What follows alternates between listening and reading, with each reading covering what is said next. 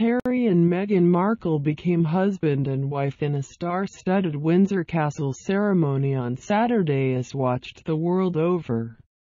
The new Duke and Duchess of Sussex exchanged vows at the altar in St. George's Chapel in an emotional event, as some 100,000 packed the Windsor streets outside.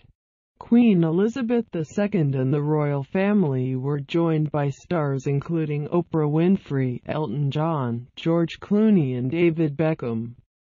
The couple held hands throughout and exchanged vows in a traditional Church of England wedding featuring unusual turns.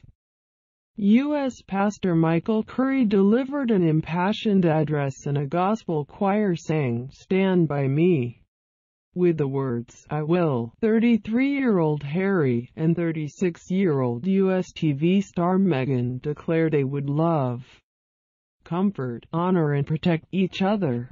Markle's mother, Doria Ragland, looked visibly moved. Archbishop of Canterbury Justin Welby, the Church of England's spiritual leader, declared them legally wed, saying, "They have declared their marriage by the joining of hands and by the giving and receiving of rings. I therefore proclaim that they are husband and wife." With her father recovering from a heart operation in Mexico, Markle walked down the aisle on her own, before being accompanied to the altar by Harry's father Prince Charles.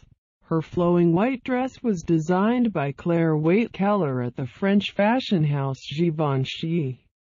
Made from a double-bonded silk Katie, it contains floral designs from all 53 Commonwealth countries. The new Duke and Duchess will spend much of their time working with youth in the Commonwealth.